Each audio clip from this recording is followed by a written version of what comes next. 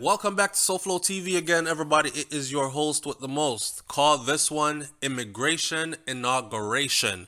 Okay, tomorrow, President Joe Biden will have his inauguration and will officially take over and be seated as the President of the United States of America, following Donald Trump. Now, for my morning thoughts family, we will be live 6 a.m. to 7 a.m.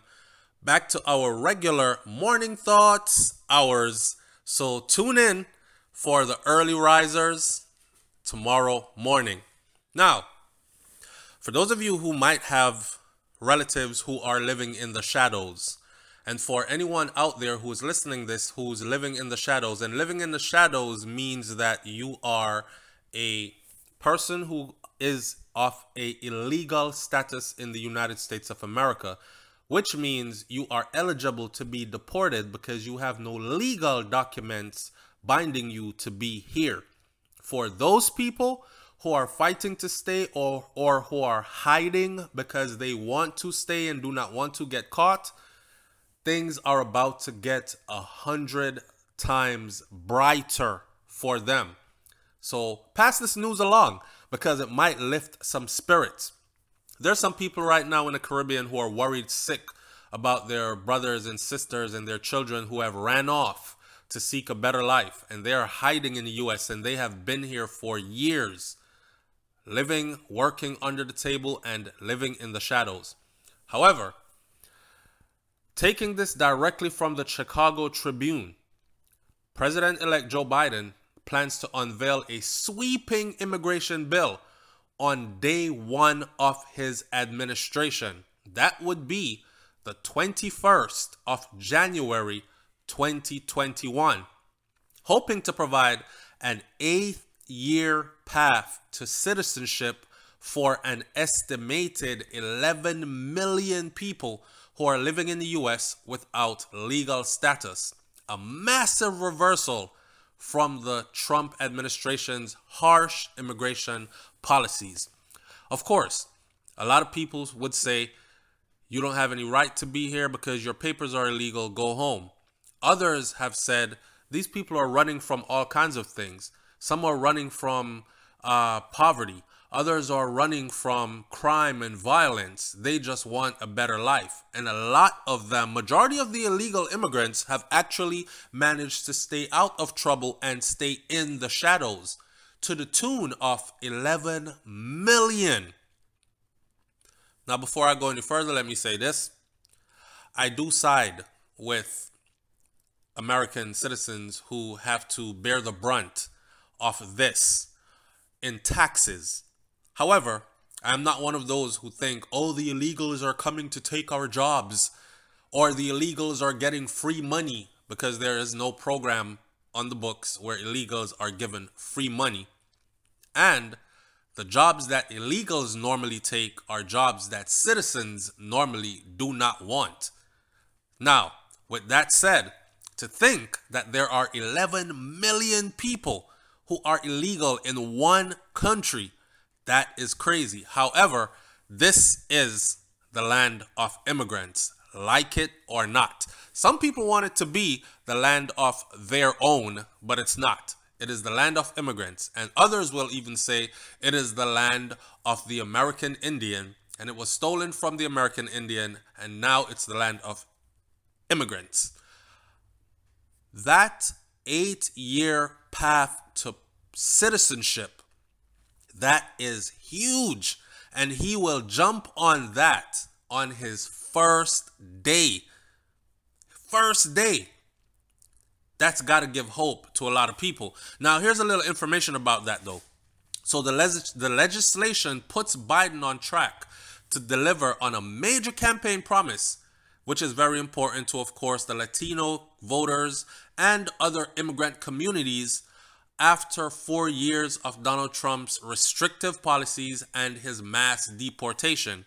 It provides one of the fastest pathways to citizenship for those who living without legal status of any measure in recent years, but it fails to include the traditional off of enhanced border security favored by Republicans. So when this goes to be looked at by all parties, you can expect the Republicans to try to put their bid in for heightened border security.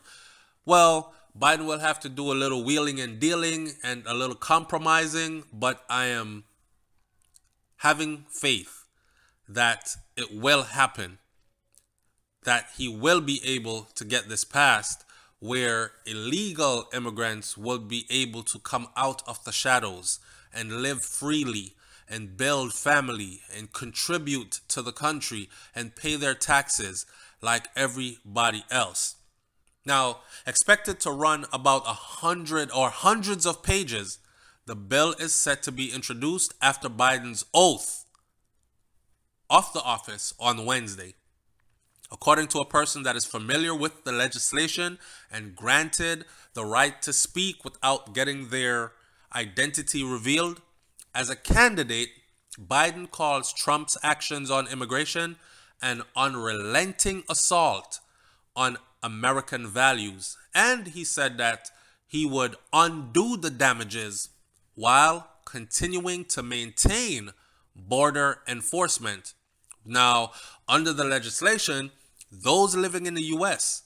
as of January 1st, 2021, without legal status, means you're illegal, they would have a 5-year path to temporary legal status or a green card if they pass background checks, pay their taxes, and fulfill other basic requirements. From there on, it will be another 3 years path to naturalization if they decide to pursue citizenship. And I can guarantee you that they all will. For some immigrants, the process would be even quicker. Those people who they call the dreamers, the young people who arrived in the U.S. illegally as children, their parents dragged them across the border or ran off with them on vacation and never returned. It was beyond their control. They might be able to get theirs quicker, as well as agricultural workers and people who are under temporary protective status. They could qualify more immediately for green cards if they are working, or if they are in school, or if they meet other basic requirements. Now, this bill is not comprehensive as the last major immigration overhaul proposed when Biden was vice president during the Obama administration. For example, it does not include a robust border security element, but rather calls for coming up with strategies. Nor does it create any new guest worker or other visa programs. It does address, though, some of the root causes of immigration from Central America to the United States of America, and it provides grants for workforce development and for English language learning. So Biden is expected to take swift executive actions to reverse other Trump immigration actions, including putting an end to the prohibition on arrival from several predominantly Muslim countries. Now, you've seen the protests and you've seen the people walking around with their signs saying illegals go home, illegals go home. And they hate Biden because he is letting terrorists into the country. Well, every person knows, who has sense, knows that every person from a Muslim country is not a terrorist. Okay? So that ban in itself was seen as something that was illegal, but it was put in place by Donald Trump through executive order, and it is through executive order by Joe Biden that will be erased. Now, during the Democratic primary, Biden consistently named immigration actions as one of his day one priorities, pointing to the range of executive power he could invoke to reverse Trump's policies. So Biden's not worried. He knows he's going to have the power executively to reverse most of what Donald Trump had done during his time as far as immigration goes. Biden's allies and even some Republicans have identified immigration as a major issue where the new administration could find common ground with Senate Republican leader Mitch McConnell and enough other GOP senators to avoid the stalemate that has vexed administrations of both parties for decades, because they've been trying to do this whole immigration reform thing for decades now. But there is so much demand from both sides that there has not been any common ground enough to actually pass a comprehensive immigration reform.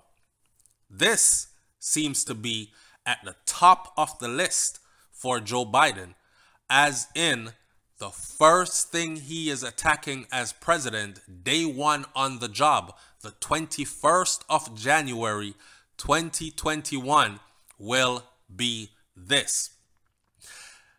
Leave your comments in the comment section below. Tell me what you think about this one. Remember, as a candidate, Joe Biden even went as far as to say that Obama administration had actually went too far in its aggressive deportation. And I don't know if you know it, but President Obama was one of the presidents that, if not the president, that did the most deportations ever, as quietly as it was kept. And Biden, being vice president, Biden said, "What do you want me to do? I'm not the president. I was the vice president. Those were the president's orders. It is not my duty to overrule him. But now that I am in that position and I see where that could have been done better, I am going to do just that." So for those of you out there living in the shadows or have close family members and friends living in the shadows, meaning hiding, ducking from ICE, having to hide your information, having to limit your whereabouts or go outside scared because you think you might get picked up and held in an ICE facility, jail, prison, and then deported possibly, those days are coming to an end, hopefully sometime soon. All right, I'll catch you on the next video. And we already covered all the other things that Joe Biden had planned, laid out, that he will be reversing. And I will attach that video to the end of this video so you can see it all. All right, see you in the morning on Morning Thoughts, 6 to 7 a.m. live on SouFLoTV. I'm out. Peace.